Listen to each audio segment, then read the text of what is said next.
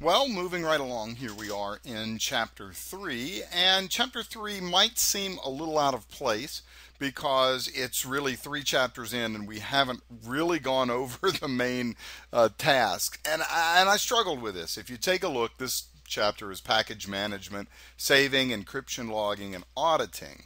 And when we take a look at this in the full scope of the course, you can see Chapter 4 is when we actually start digging into the tasks.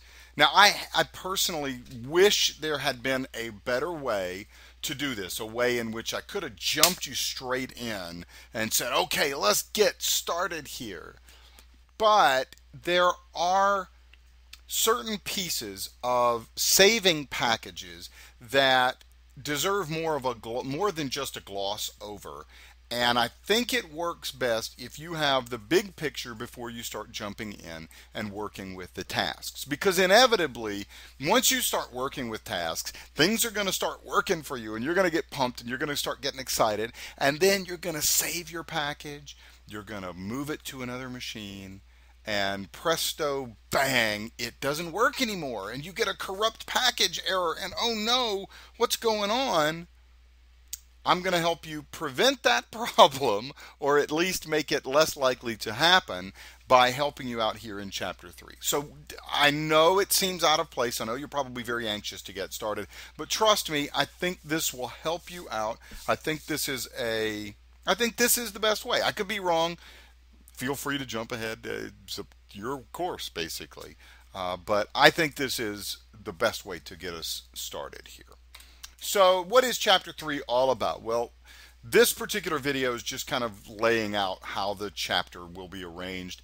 This first section is all about saving your packages. So we're going to talk about the SSIS package store. We're going to talk about how to save these in the file system, how to save them inside of SQL Server, how to see what's in your SQL Server, how to export from your SQL Server.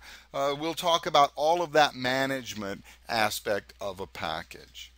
Now, we're also going to get into the package security, including the protection level. Now, this is a setting that is going to be very, very important to you as an SSIS, both developer or administrator.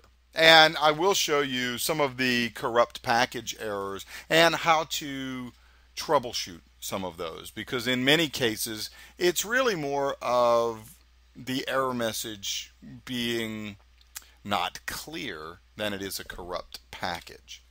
And then we're going to finalize this chapter with the idea of logging and auditing your packages. So we're going to see at the end something that's going to be very important for you when we get into Chapter 4, which is how can I know what aspects of my package last executed? What was the last thing that executed in my package and what did it do? So we're going to have to talk about the log providers and how all of that works, and we'll do that at the end of Chapter 3. Now, this isn't a particularly long chapter, but there are 3 essential items that you need to take away from this chapter. So if you're going to be successful at SSIS, obviously you have to know how to save and edit your packages. I know that seems silly, right? Trust me, okay? There are some confusing bits here and there. You also have to be able to secure the usernames, passwords, proprietary code that might be stored in your packages. You don't want someone to get a hold of a .dtsx file that has your SA account name and password stored in that file and then be able to actually figure out what it is from that. So you have to have a way to secure that confidential information, and I'm going to talk about how to do that in this chapter as well. And then for both logging and troubleshooting purposes, you need to know what's happened. When did the packages execute? How long did this step take? Were there any errors? What happened? So we're going to talk about various techniques of doing that as well. So it's a short chapter, not too long. You are okay skipping this. If you knew all of this stuff from SQL Server 2005, there's not really anything that's changed significantly here. So go ahead and skip. Don't skip this though. If you're just excited and ready to get started with the tasks, I mean, you can do what you want, like I said. But I think this is important information that will help you in both A, your SSIS development career, but also B, with the rest of this course, because from this point forward, I'm going to assume that you've watched Chapter 3 and not really going to cover things like package protection levels or other important bits. So if you did though decide to skip this chapter and are still watching the video, chapter 4 is probably the most logical video to watch chapter to watch next. Although some of you that are more admin related, you probably will want to skip on to chapter 8. If one of your primary goals is to figure out how to manage the chapters and execute them and schedule them for execution, then chapter 8, that's what you're going to need to know.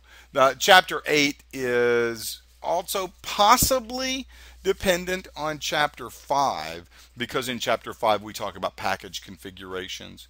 If you aren't dealing with package configurations, then chapter 5 you can go straight to chapter 8 and ignore chapter 5. Okay, so I tell you what, let's just get started with the next video, and we're going to talk about saving and managing files that are stored in the file system, MSDB, and the SSIS package store. So I'll see you in the next video.